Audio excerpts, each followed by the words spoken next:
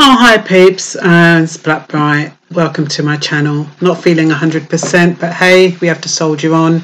If I wait until I'm 100% every day, I wouldn't be doing any vlogs, so sometimes I just try to soldier on regardless. Today I wanted to talk about the new legislation that's coming out on the 2nd of March. That means that anyone who drives in central London will have the 20 mile per hour driving limit imposed on them. All the roads are going to have a 20 miles per hour limit. Now, if you're in the States, try to imagine what it must be like to be driving 31 kilometers an hour. Or I think your median is 46 kilometers an hour. But what happens is that you consider that quite slow. So can you imagine driving at 30 kilometers an hour? Well, that is what the UK government is telling us we have to do.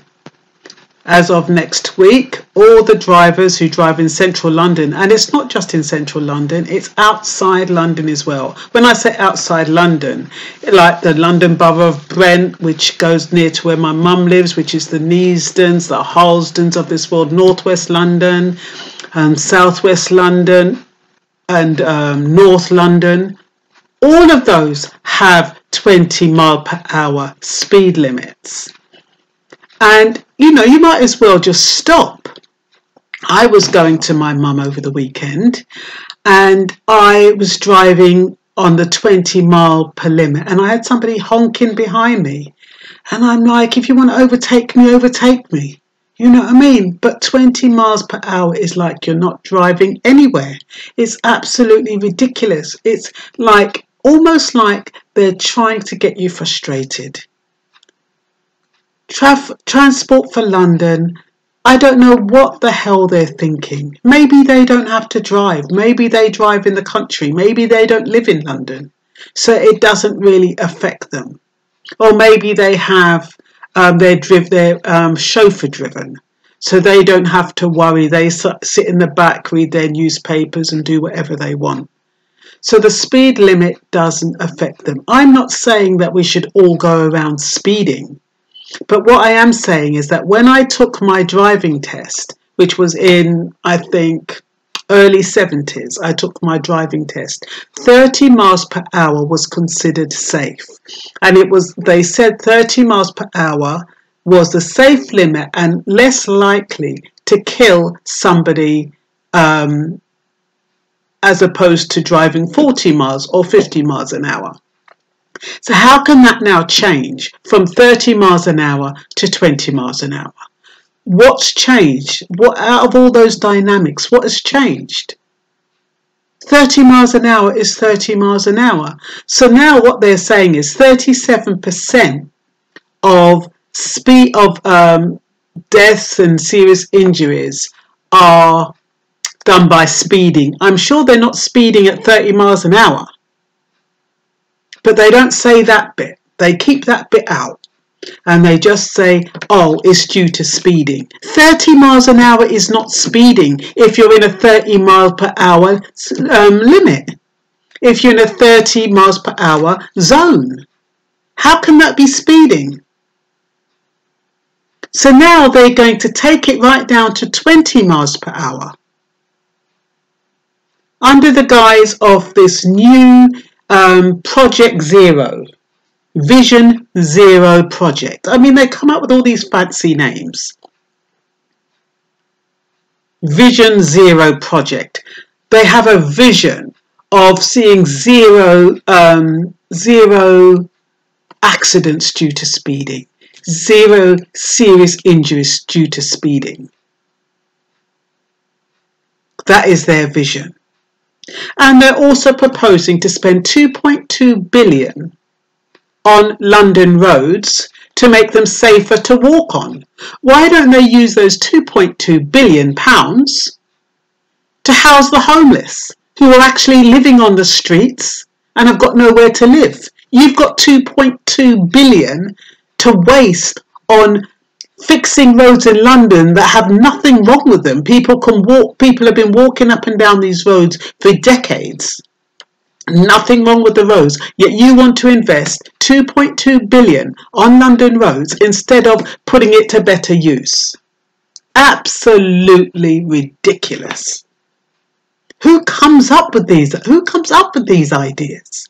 Honestly, I think they have got somebody in a room that they're sitting there thinking, how can we make it more difficult, more frustrating for our Londoners?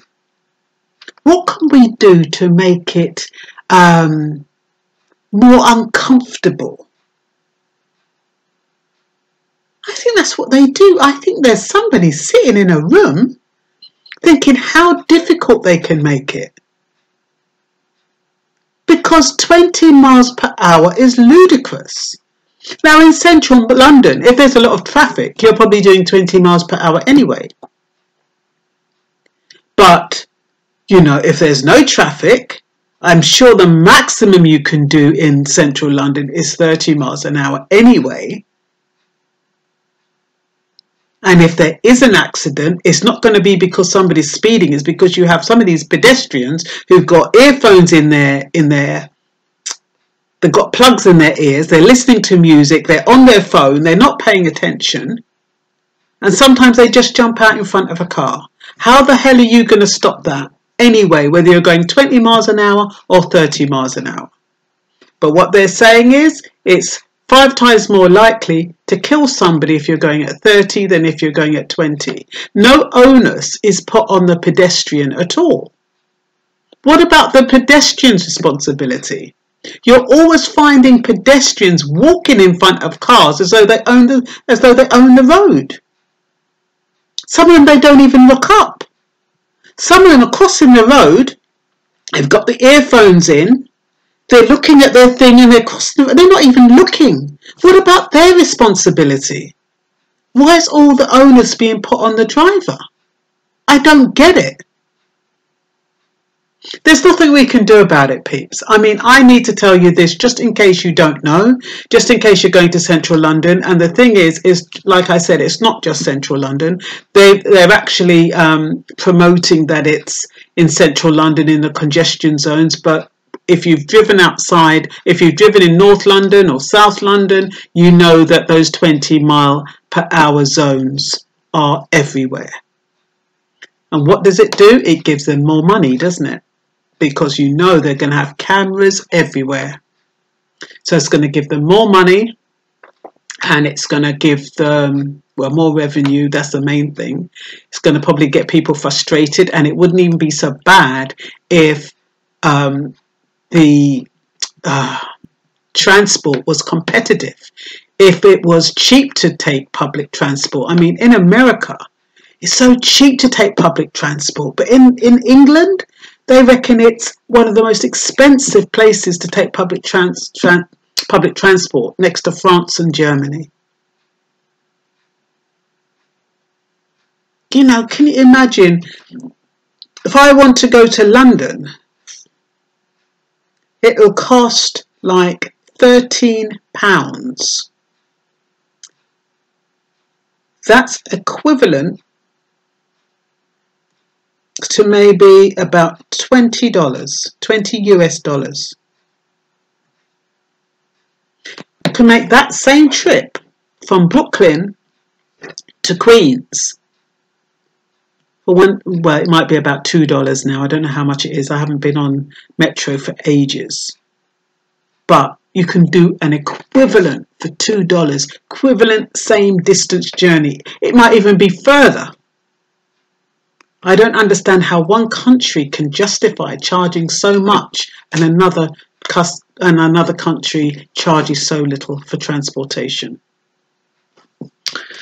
But anyway, I think I've covered most of this. Like I said, if you're watching this from America, my American subscribers, try to imagine driving at 30.2 kilometers an hour and see what that feels like.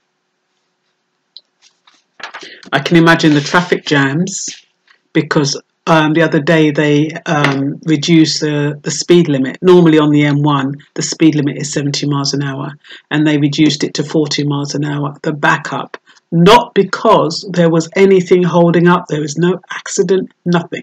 They reckon that they reduce the speed limit because of eco emissions. So they allow all the traffic to back up for no valid reason whatsoever. Why? Because they've reduced it to 40 miles an hour. And the same will happen on our roads when we're driving 20 miles an hour. People will be simpering along behind each other, holding up the traffic. How is that going to benefit anyone? How? How does anybody benefit? If they said 80% of the people had been killed because they were killed by people driving at 30 miles an hour, or they had 80% of people have serious injuries, drivers driving 30 miles an hour, then I could understand. But 37%, and it just says speeding. It doesn't say at what speed. And based on that, they're reducing the whole of London to 20 miles an hour. It just doesn't make sense to me. But this is just my opinion. Who am I? Who am I? Anyway, Central London, for those of you who want to know what Central London covers, especially if you're out of the UK, it covers Bermondsey, Bethnal Green, Finsbury, Holborn, Shoreditch, Southwark, Stepney, Marylebone, Westminster, but like I said, areas in Brent, Neasden, Harlesden, all those places, they have 20 miles per hour. Places in Tottenham have 20 miles an hour, and I know places in Croydon have 20 miles an hour. So it's all over the place, basically. And I'm not even sure if they've had a chance to paint all the roads with 20 miles per hour. So just be careful. I'm just putting you on the alert. You may already know. But it's better to be forewarned is forearmed, and it's better to have this information than not to know anything about it.